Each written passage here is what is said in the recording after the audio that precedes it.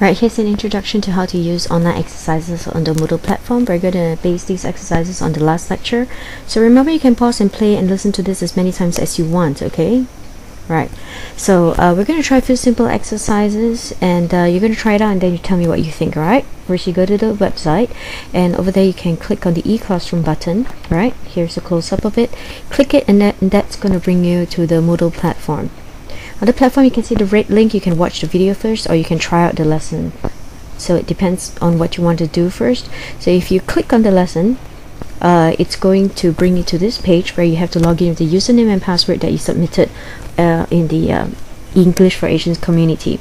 It will bring you back. After you enter that, it will bring you back here, and if you watch the video, it's going to pop up onto a new YouTube video on a new YouTube page.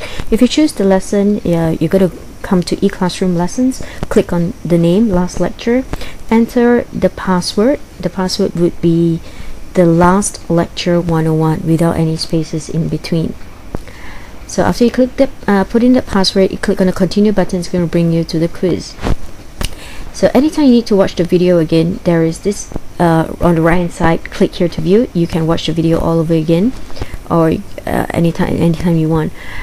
So if you finish doing the quiz, you don't have to do it all at once. You can do a bit and then come back another day. Finish, it will bring you back onto this platform. You can try out other stuff there, like editing your profile, going to the forums, starting a new conversation. Just play around the whole place, okay? Play around the front page, try the forums activities, click anything you want. Don't worry about making mistakes. So remember, you can pause this video at any part. You can rewind back and forth if there's any part that you missed.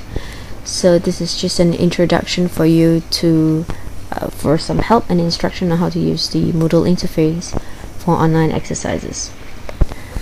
Alright, so remember, you can email me or you can leave me a Skype message anytime. Thank you, and have a nice day.